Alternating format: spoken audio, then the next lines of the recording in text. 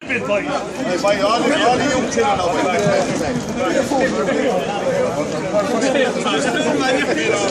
on, push back in. Right, lads, have your back in a little bit, please. Rolling in. Yeah, keep rolling. Go back in. Go back in. Go back in a bit, lads. Right, lads. Back in a bit more. Right.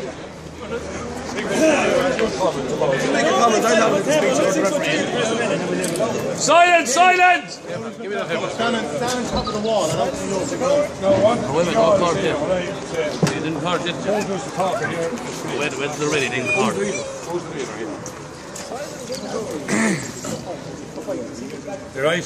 Rush down, lads, rush! This is part of Mcginley speaking. Bit of order.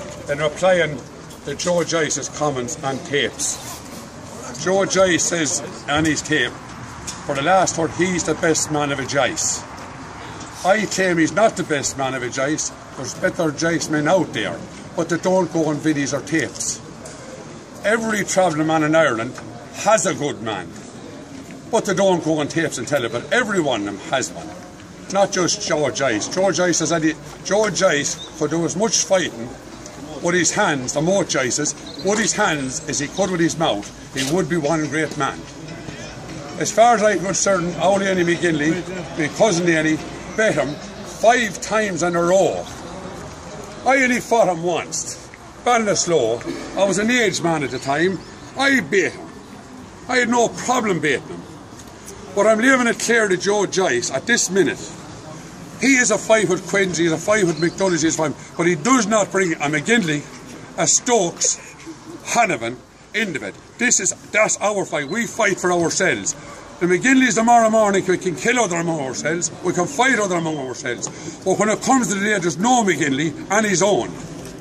And if he wants to win it now, we're here now today, the Quinns is here to fight, I am the referee. I am showing it. Joe Joyce claims he has his men out there to fight.